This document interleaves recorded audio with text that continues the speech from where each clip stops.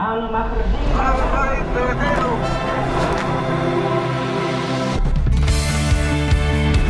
tiny state of Israel has become world famous for its extraordinary achievements in so many fields. Jewish immigrants from all over the world returned to their homeland, revived its barren wilderness, rebuilt its ruins, and revitalized their ancient language, creating an economic, military, social, cultural, and technological power marveled at the world over. Amazingly, these achievements were all clearly foretold by our biblical prophets who described them so vividly. Let's briefly look at the fulfillment of 10 remarkable prophecies, which are all a living reality in Israel today. And he will gather you in from all the nations to which the Lord your God has scattered you.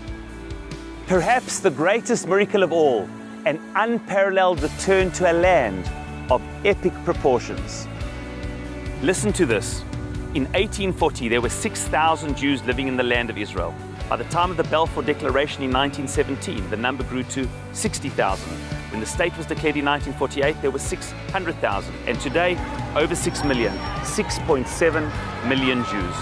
The Jewish population of the land climbed from being a tiny fraction of 1% of world Jewry to 6% in 1948, to almost half of all the Jews in the world today. This miraculous ingathering is perhaps a greater miracle than the Exodus from Egypt itself in 3 different ways. Firstly, the Exodus came after 200 years of slavery, whereas the return to modern Israel happened after 2,000 years.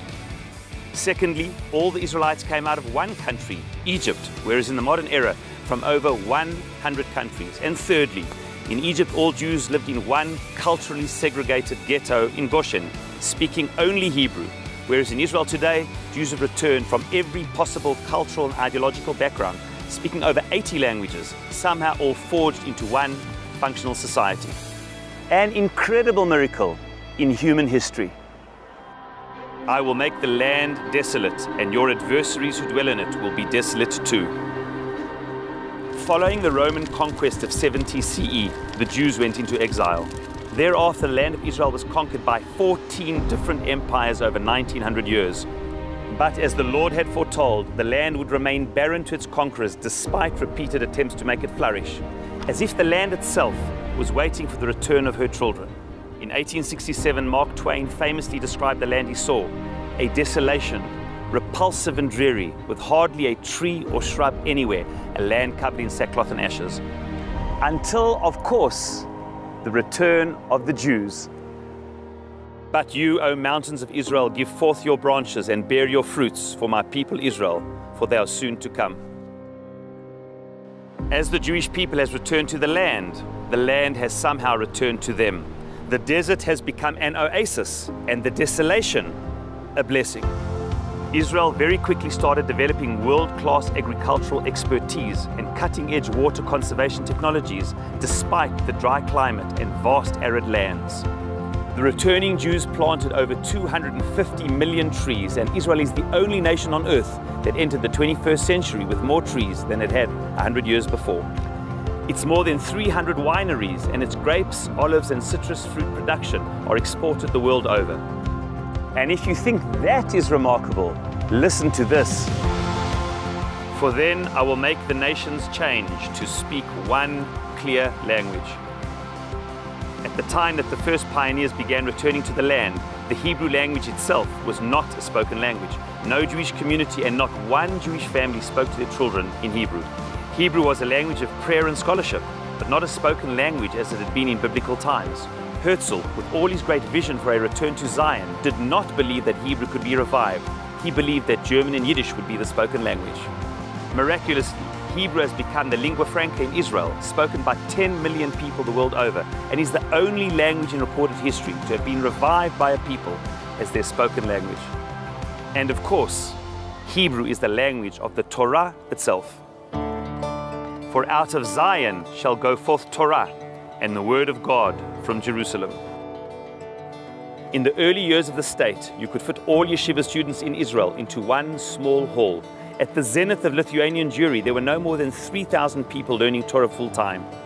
In Israel today, there are close to 200,000 men and women engaged fully in Torah learning of all worldviews, traditional yeshivot, yeshivot hesder, midrashot, mechinot, and more. There are more people learning Torah in Israel today than arguably at any other time in all of Jewish history. And he will do good to you and make you more numerous than your forefathers. If the Jewish population in Israel has increased 10 times since 1948, its economy has grown 40 times. According to The Economist, Israel has doubled its GDP in the past decade alone, a world record.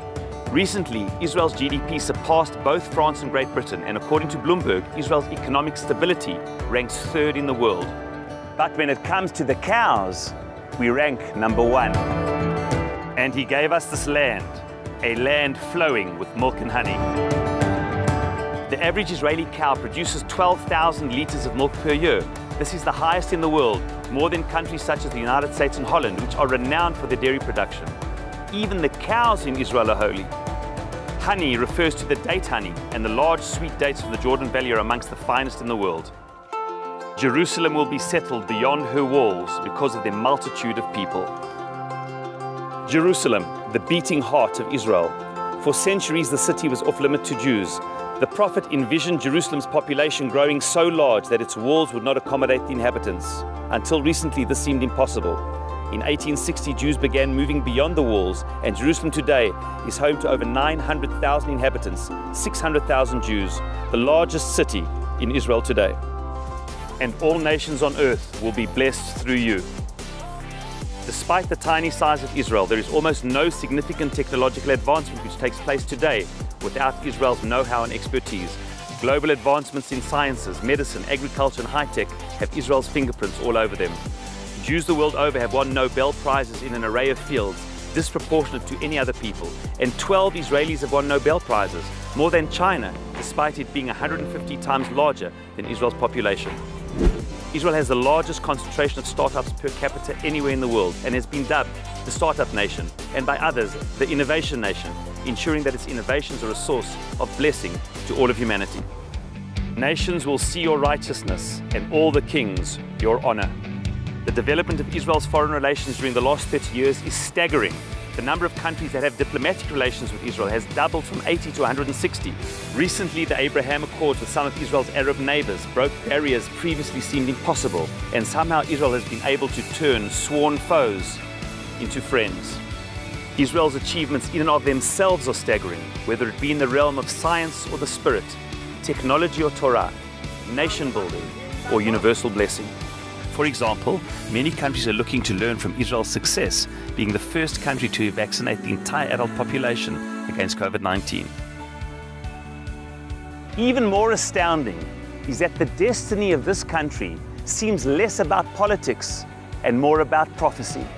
Not just a new phenomenon, but rather a reincarnation of an ancient one, a modern saga clearly foretold by the biblical seers of old, who saw the story of Israel as a central piece of the fulfillment of human history and our collective destiny.